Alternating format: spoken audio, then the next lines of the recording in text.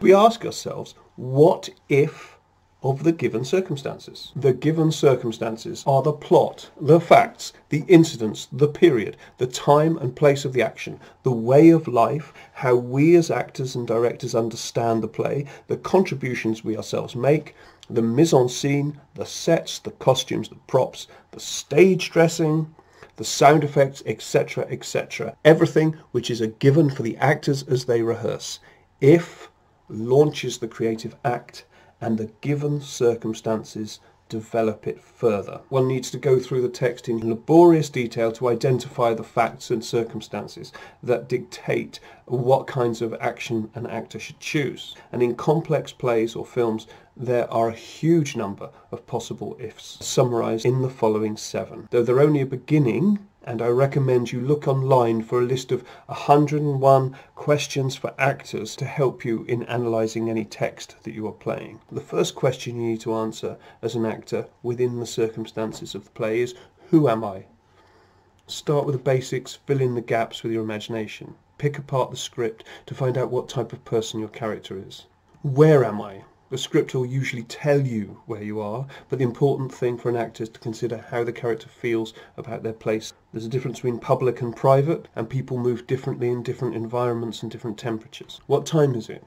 Year, season, month, day, time of day should all be described. Then think about how the specific time of the play changes the character. If it's set in Victorian England, voice and proper etiquette will be different than San Francisco in the 1960s. What do I want? Character's primary motivation for everything they do in a scene. Also called the character's objective, which we'll get to later. What do I want? What do I want? What do I want? What do I do to get it? Why do I want it? There's a driving force, motivating forces, internal and external, that force your objective forward. What drives, what motivates your character? And how will I get what I want? How do you use your dialogue, your movements and your gestures to try and influence the other characters to give you what you want? What must I overcome to get what I want? There's usually something stopping you from achieving your objective. Usually there's something or someone in the outside world impeding a character's advancement.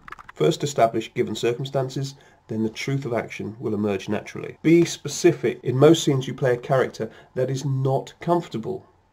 What makes you think that being comfortable should be of any interest to an audience or a viewer?